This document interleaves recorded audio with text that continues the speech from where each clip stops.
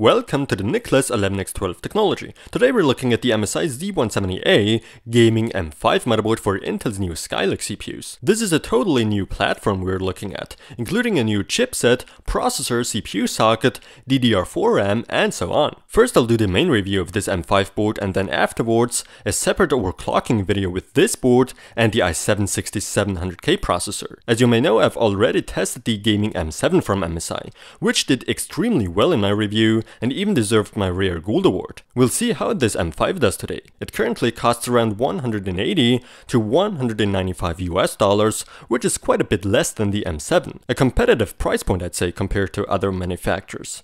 At this point, I'd like to thank MSI so much for sending me this interesting motherboard and therefore making this review and surely several others possible.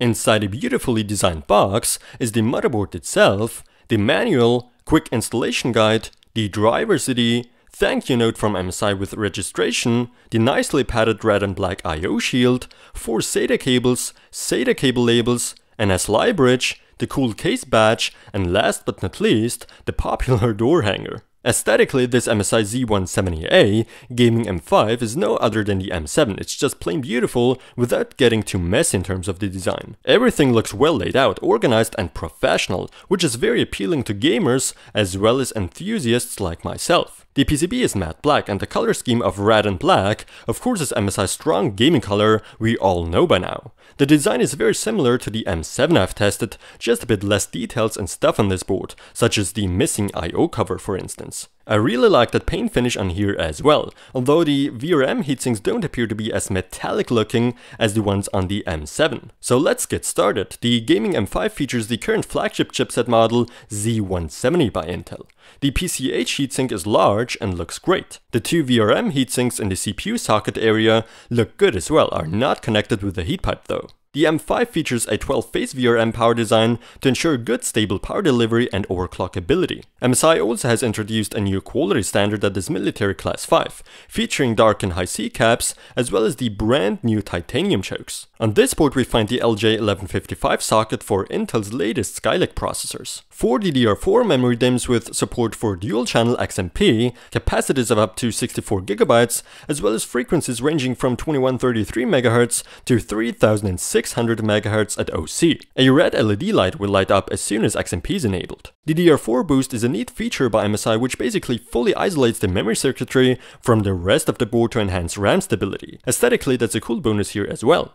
As for storage, we have a total of 6 SATA 6 Gigabit per second ports here, 4 of which are reserved for the 2 SATA Express ports. RAID 0, 1, 5 and 10 are supported. Interestingly, even the M5 features 2 M.2 slots, supporting SATA 6 Gigabit per second PCIe 3.0 x4 standards, as well as PCIe 3.0 x4 NVMe Mini-SAS SSD with a Turbo U.2 host card. Such a card is not included though. RAID 0 and 1 are supported for M.2 PCIe storage devices and module length of 4.2, 6 and 8 cm. All these M.2 and SATA ports run off the Intel Z170 chipset. Certain combinations of storage devices will however lead to some ports becoming unavailable. I'll not bother explaining it to you since I'd clearly confuse you there. Instead take a look at the images with examples. Looks complex at first, but it really isn't. Expansion slots, 3 PCIe 3.0 x16, as well as 4 PCIe 3.0 x1 slots, 3-way CrossFire and 2-way SLI supported here. For a single graphics card, make sure to use the first slot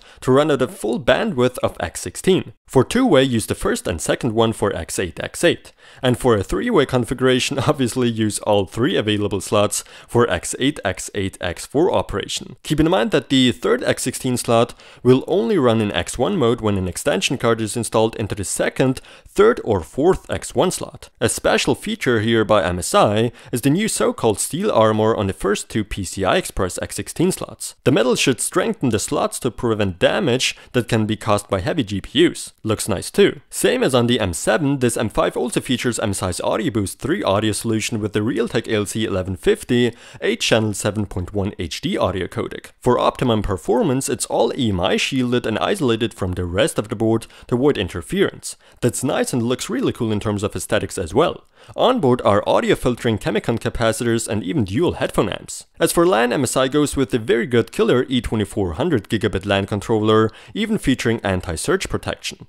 In total, this M5 has 5 fan headers, 2 for the CPU and 3 system fan headers all across the board. Down here, the JSPI1 header along with the 2 front panel headers, 2 USB 2.0 headers, a COM header also known as serial port, a TPM header, a JTBT1 header, I'm sorry I don't know the use for that one, and more on the left the front panel HD audio header. On the side a nice angled USB 3.1 Gen 1 or 3.0 header. Beside the 24-pin ATX power connection, as well as the 8-pin ATX 12V power connection up there. The Z170A Gaming M5 luckily also comes with voltage checkpoints, small ones though. Down there a debugging LED which will display the CPU temperature after the post-process.